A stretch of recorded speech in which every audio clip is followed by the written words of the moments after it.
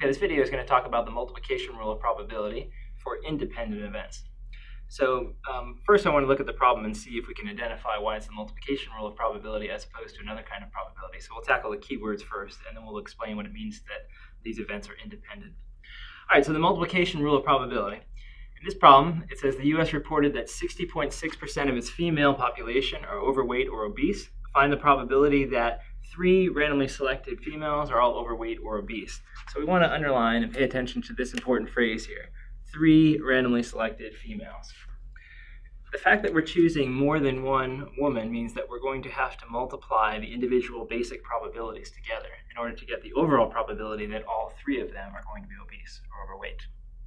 So the key phrase actually turns out to be the number of people selected. Anytime it's more than one, you're going to be looking at a scenario where you're going to have to use the multiplication rule in some facet or another.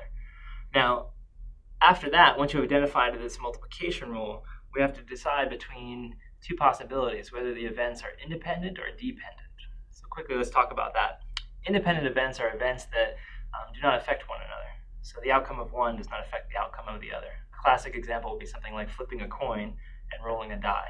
If I roll a 6-sided die and I'm looking for the probability that turns out to be a 3, and then say I flip a coin and I'm looking for the probability that turns out to be a heads, if I wanted to figure out the probability of the joint event, the probability of getting a 3 and a heads on the coin, if I wanted to figure that out, I just multiply the probability that I get a 3 on the die times the probability I get a heads on the die, on the coin. So for example, the probability that I get a 3 on the die is going to be 1/6, right?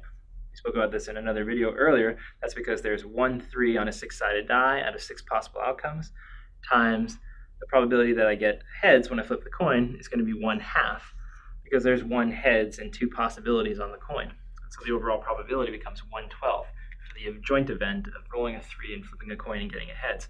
But that's because this die here, does not affect the outcome of the coin toss, right? Or vice versa, the coin toss doesn't affect the outcome of the die roll. So in that case, I can just multiply them straight across. We're going to look at this problem and see that that's basically the same thing here as well. When I look at this probability, if I'm randomly selecting women from the population, the fact that one woman I select may be obese or overweight, assuming that it's a random selection of the population and I'm not getting somebody in the same family, then there's no reason why one woman being overweight or obese should affect another woman who's randomly selected being overweight or obese. So this probability should remain constant, and that means that I can just multiply them straight across. The probability the first woman is obese times the probability the second woman is obese times the probability the third woman is obese.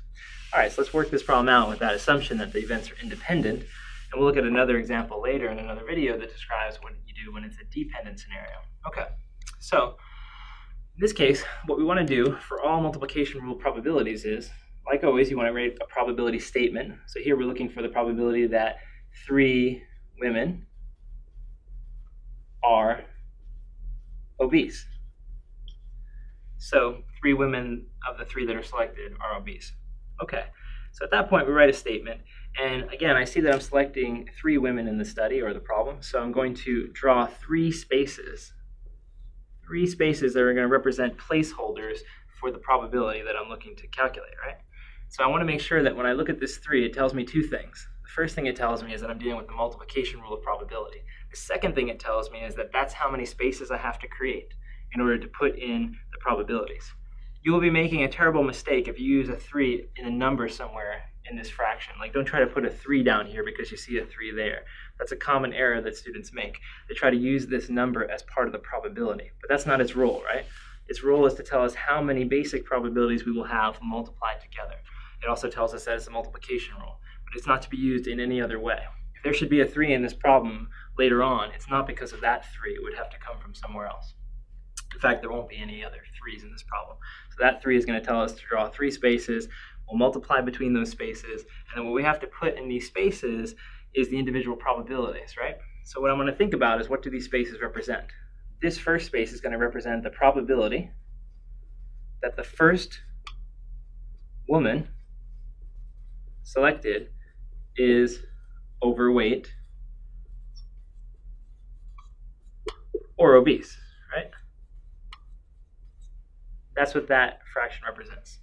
So I need to put the probability that the first woman selected is going to be in that category of being overweight or obese. Well, we're told here that 60.6% of the female population is in that category.